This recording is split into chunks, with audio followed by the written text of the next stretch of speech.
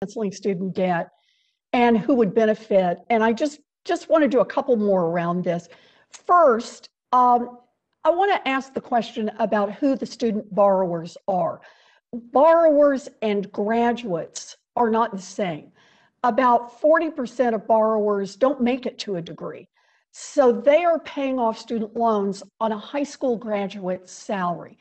And as Dr. Yanellis' research showed, about 20% of borrowers went to for-profit colleges, and they are much more likely to default on their debt. Dr. Baker, let me just ask you, some of your colleagues on the panel have argued that forgiving student debt disproportionately benefits wealthier borrowers. Is that correct? So I would argue that that's correct based on the simulations that they have done. I think that there are other pieces that should also be taken into consideration. If we think about the $50,000 plan as a quick example, what you have to keep in mind is, let's think about the Department of Education just released a report that says that if you cancel $50,000 in loans, 84% of the borrowers would have all of their debt wiped out. So if you do that, then we have to think that that means 84% of those borrowers, right, they have less than $50,000. What do we know about those people? Those people are more likely to have less wealth. Those people are more likely to be Black and brown. The simulations that my colleagues are talking about often don't either take into consideration race, or they make assumptions that are not quite as in line with the way that sort of loan repayment works practically. That can sometimes underestimate the effects for wealth generally, but also particularly racial wealth gaps. Okay, that's very helpful when you make the point about income and wealth. You know, the analysis, at least that I've seen from others on the panel, looks only at income. But if you consider all assets, you see that people with student loan debt have lower total wealth. And there is a massive racial disparity in who has debt and how much debt they have. So the primary beneficiaries of debt cancellation, as Senator Schumer and I have proposed, aren't lawyers or doctors with fancy degrees. They're people who are trying to break into the middle class and are being held back by massive debt burdens. So the new data that's been released by the Department of Education for today's hearing shows that canceling up to $50,000 of student loan debt, as you rightly said, Dr. Baker, this is going to relieve the debt burden entirely for 36 million people.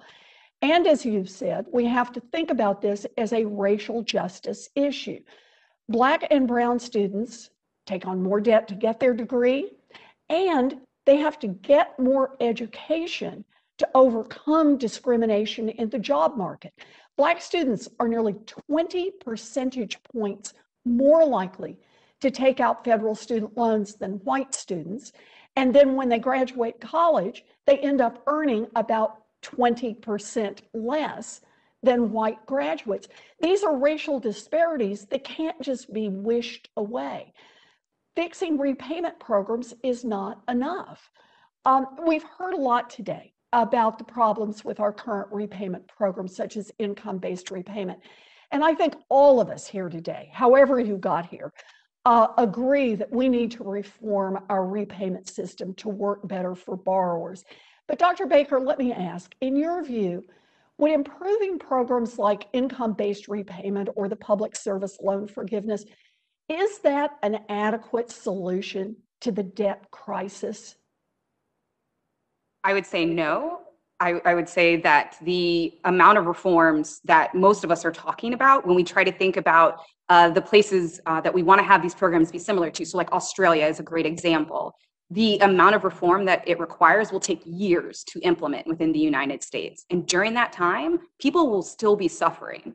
That's why I talked about cancellation being a tool that supplements reform, so that we could work both towards reforming the system, but also trying to redress the harms that we've already done to current borrowers.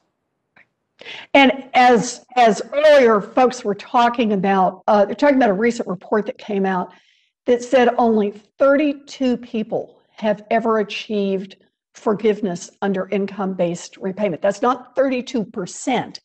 That's 32 human beings out of an estimated 2 million borrowers who could be eligible right now.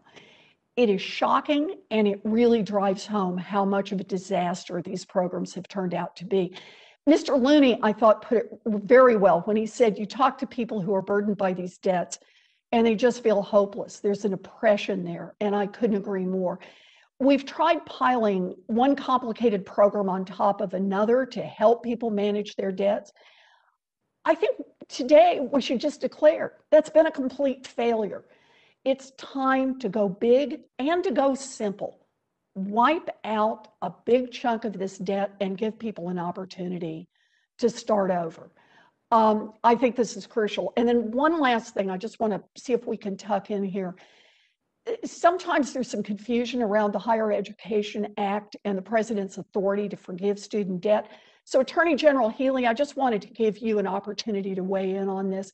What's the legal consensus on whether President Biden has the authority to cancel student debt through executive action? Thank you. It is absolutely the case in our view, and there is legal consensus that the President of the United States has the legal authority to cancel student debt. I can give you chapter and verse of 20 U.S. Code, Section 1082, and the various sub-provisions, but having analyzed this, that is our view, and I believe it's a consensus view out there that the President may authorize Secretary Cardona today to compromise and cancel these debts. Thank you. I appreciate it. You know, President Obama canceled debt for more than 70,000 students that have been cheated by for-profit colleges. President Trump and President Biden have both exercised their authority to modify student loans by pausing payments and canceling 100% of the interest that accrues during this pandemic. As we speak, the Department of Education is currently canceling about $5 billion of debt per month in interest. President Biden's legal authority is absolutely clear. So we've heard a lot of facts and figures today about student debt. I just want to give Ms. Perez the last word here.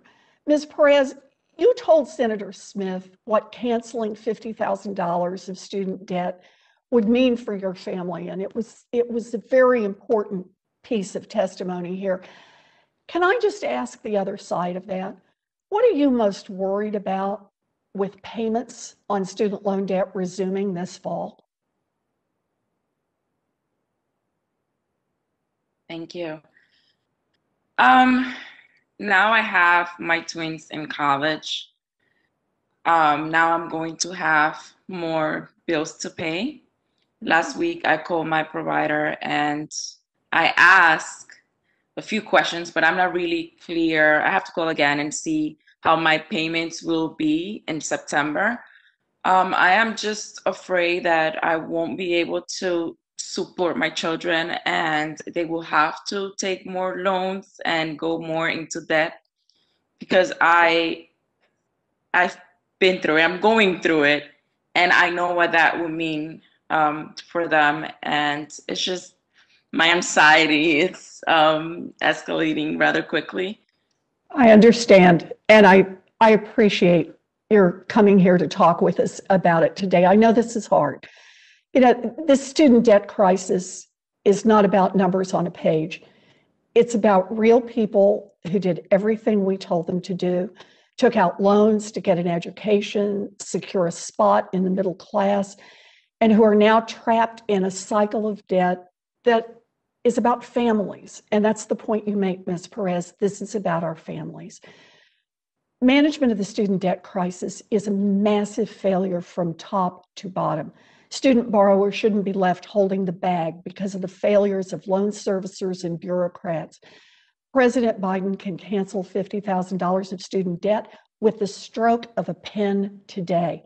He can start to close the racial wealth gap, and he can relieve the burden on borrowers and on our economy. So that's the end of our hearing. Thank you to all of our witnesses for being here today. Thank you for providing testimony. Before we go, I want to enter in the record a letter signed by more than 400 organizations calling on President Biden to cancel student loan debt by executive action. And for any senators who wish to submit questions for the record, those questions are due 1 week from today on Tuesday, April 20th. For our witnesses, you have 45 days to respond to any questions after that. So thank you again for being